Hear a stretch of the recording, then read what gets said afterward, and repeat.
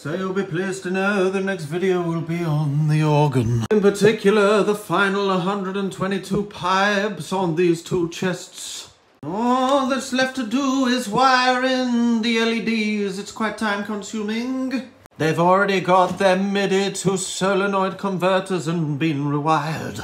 This pipe behind still needs these, so we must get busy. As you can see, these are all a little jangly because we need to use wax lace to keep them all neat and tidy, just like these ones. Yes, yes, oh yes. So hold on to your horses and you'll hear them singing in time and in tune, in unison, oh baby, oh yeah. I'm actually thinking of bolting these two together to get the air talking between them both. Because I've run out of the piping, but it's fine, I've got a solution. So yeah, the next Wednesday, I reckon this one will be up.